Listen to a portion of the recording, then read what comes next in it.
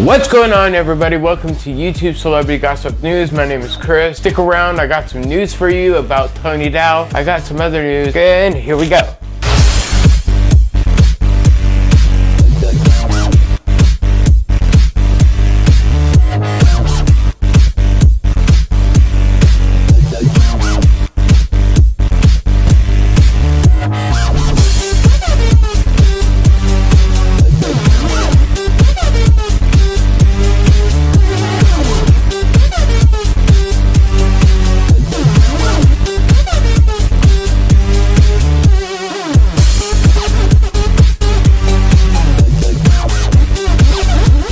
So welcome back, everyone. Well, here's some shocking news about Tony Dow. None other than Beaver's brother, Wally, has been diagnosed with cancer.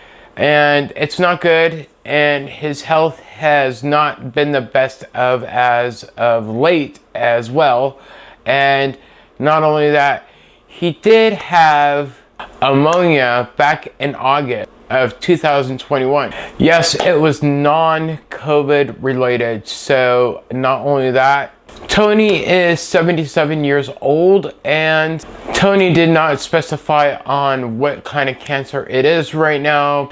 So moving on, we also have Nichole Schmidt, Gabby Petito's mom, file a wrongful death $30K against the Laundrie estate. Not only that, well, the Laundrie's attorney, Stephen Bertolino, tells TMZ that the filing lawsuit by the Petito family most likely will not be defended. I beg to differ. Stephen Bertolino then talks about how they have gained nothing but more than just a piece of paper. Everybody knows Brian was responsible for Gabby Petito's death. According to the lawsuit, Brian Laundrie did kill Gabby Petito, which I think everybody knows out there by now that Brian Laundrie did kill Gabby Petito. It's been proven, not just by the people on the news talking about this story.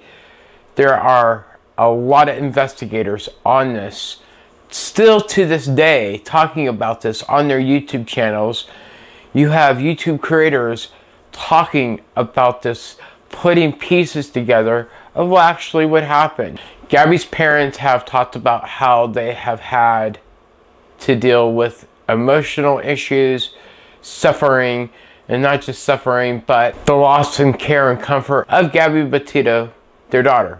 If you didn't know, Gabby's parents did sue the Laundrie estate, claiming that they were aware that Brian did murder Gabby. Her body was found back in October, and not only that, as you know, Brian and Gabby were traveling across country for the van life before her family reported her missing. And then Brian's parents reported him missing as well. Friends actor Mike Harity has passed away at the age of 67. Mike's character was really popular on Friends to where his death is still unclear right now. Mike, who grew up with his wife, Mary Catherine, was 67. Rip to Mike as well.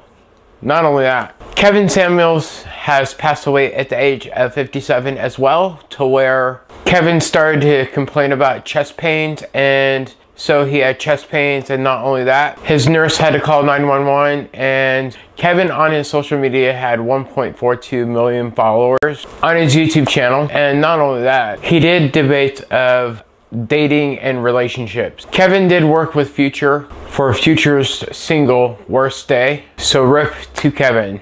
So that's all the news that I have for you guys. What you guys can do is subscribe, and gotta ask you, what was your favorite Friends episode out there?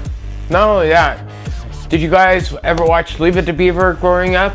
What was your favorite episode? Were you guys into the Beaver, or were you guys into Wally Cleaver? What are your thoughts about Tony Dow? What are your thoughts about the stories I shared? Please, with all due, subscribe, hit that notification bell. My name is Chris. Thank you for tuning in. This has been a Top Level Media, and bye for now.